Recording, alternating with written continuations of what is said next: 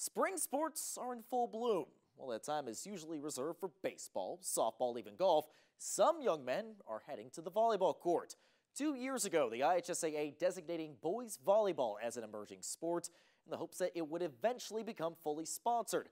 That move is paying off as boys volleyball teams are launching all across the Hoosier State, including right here in Northeast Indiana. I just love the game of volleyball, you know. We have a court in my backyard, and I just love playing with my family, have a great time. And I just love all my teammates I play with.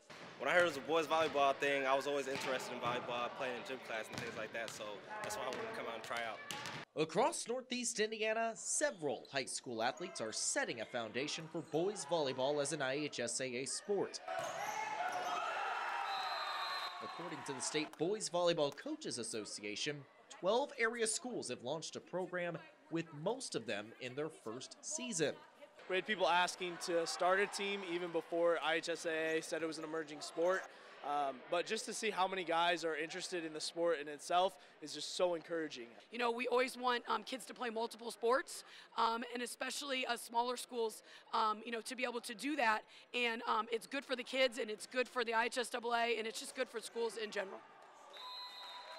Not only has the turnout been high, but fans are also showing their support. It is. The energy when you're on the court is crazy. All the fans cheer when you hit a good ball. It's just a lot of fun. Yeah, I love to see all the fans here, especially since first year doing it, and we have a lot of supporters. It's really great.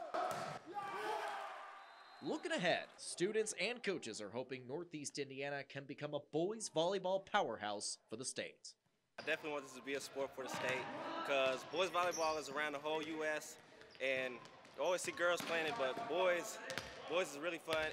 Around us, PFW is like one of the top-ranked national teams, so of course that's going to draw in some interest. For us, we're excited we got in early, and my freshmen and my sophomores are playing now, and so by the time that they're seniors, we think we're going to have something pretty special here. I think Northeast Indiana could be a real competitor in the next 4 years, 5 years towards the state championship. Under IHSAA guidelines, half of the member schools must offer boys volleyball before sponsoring the sport, or a little over 200. According to the state's Boys Volleyball Coaches Association, the sport is now offered at 88 member schools. I'm Josh Ayan, and that's your local sports report.